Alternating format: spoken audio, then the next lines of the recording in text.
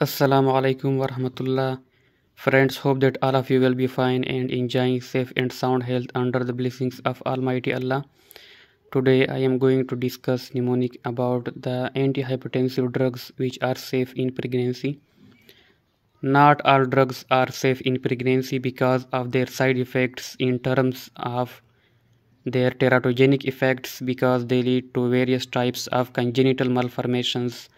So there are specific drugs which are safe in pregnancy, and I have made this mnemonic for those drugs. The mnemonic is better mother care during hypertension pregnancy. Better, the B stands for beta blocker, and the specific beta blocker which is used is atenolol.